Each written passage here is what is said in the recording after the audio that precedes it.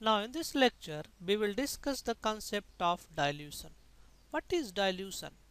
So dilution is a process by which we can convert a concentrated solution into dilute solution. So what is dilution? It is a process by which a concentrated solution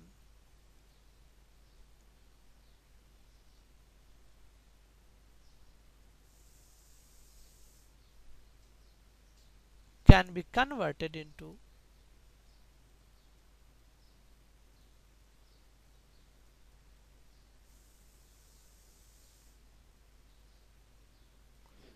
dilute solution. Now how will you do this one? So let us say you have a concentrated solution.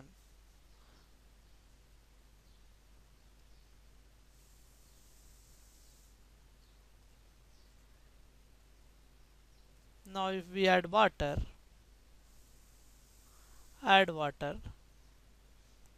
then finally I will have a dilute solution.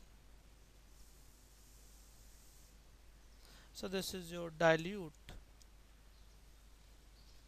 solution.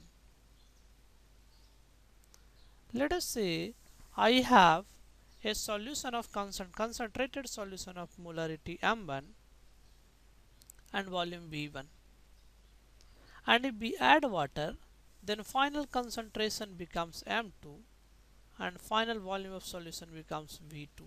So what is M1? M1 is molarity of solution before dilution. So this is molarity of solution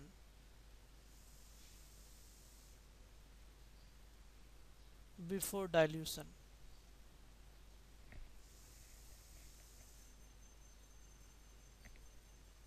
And what is V1?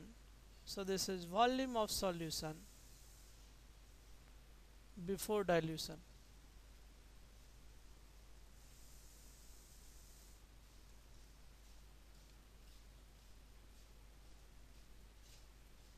And now same we have after. So M2 is after dilution. So molarity after dilution, molarity of solution, and this is after dilution.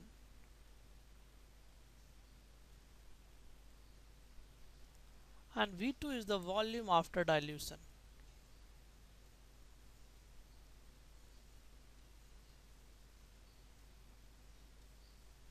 And this is of course of solution. Now in the process of dilution, what is the thing that will remain constant? That is mole of solute. Initially this solution has n mole of solute, then finally it will also have n mole of solute. This is very logical because we cannot destroy the solute. So we can say in the process of dilution,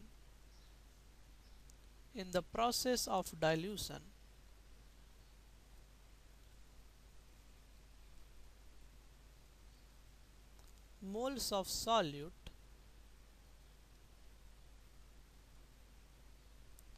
remains same.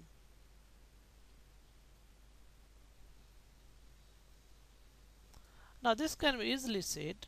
Now we can find what is the initial mole of solute and what is the final mole of solute. If you remember the definition of molarity, molarity is nothing but number of moles by volume. So from here we can write number of moles, this is equals to molarity into volume. So if I want to know number of mole, we have to multiply molarity into volume. So let us say moles of solute before dilution, before dilution. And now this will be molarity is initially M1 and the volume is V1. So M1 V1. Now moles of solute after dilution, this will be M2 and the volume is V2. Now we said in the process of dilution moles of solute remains same, that is M1 V1 is equals to M2 V2. So we have this relationship, and this relationship can be used to find either final molarity or final volume. So let us say we can use this relation. So this relation can be used. A relation can be used to find final volume or final molarity of solution.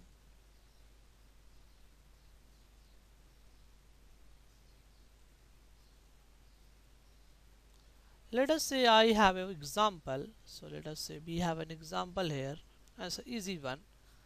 I have 10m solution, 10m NaOH solution. This is a concentrated solution and the volume is, initial volume is 1 liter. Now this solution, so we added water so that final volume becomes 10 liter. So the final volume of solution becomes 10 liter. Now what is the molarity? What is the final molarity in this case? So again we will apply the same idea, M1V1, that is 10 into 1 is equals to M2V2, that is 10 into M, that is M2 let us call. This is final molarity is M2, so 10 goes. So final molarity is 1. So this is one example we have, that is if you increase the volume 10 times, molarity reduces 10 times.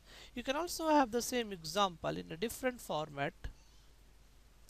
Let us say I have a solution of 10m NaOH and let us say we have 1 liter solution.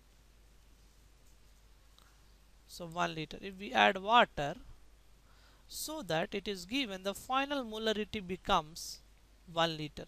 So 1m, so let us say, or let us say 0.5m. So final molarity is given, that is 0.5 m. Then what is the final volume? That is V2. So we can calculate, that is M1V1 is equals to M2V2. So from here we can find this is V2 is 20 liter. Now the question is how much water we have added here. That is, you see initial volume is 1 liter and the final volume is 20 liter. This means we have added 19 liter of water. So in this case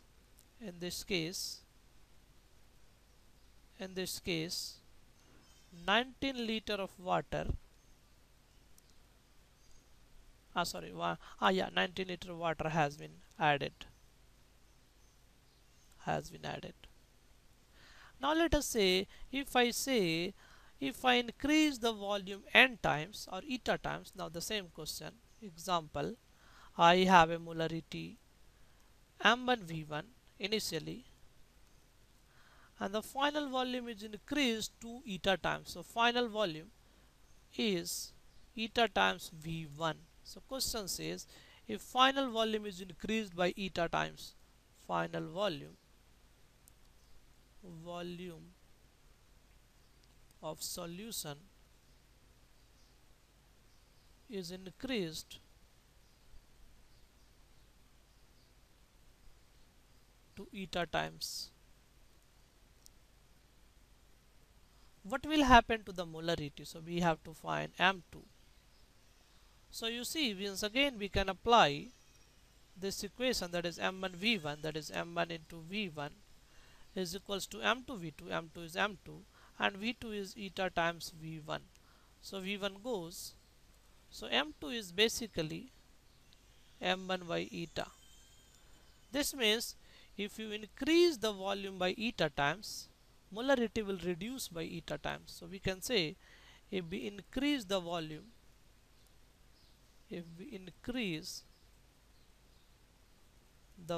by eta times,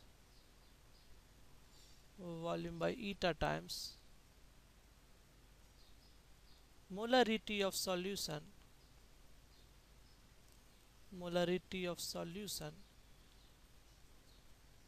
will reduce by eta times.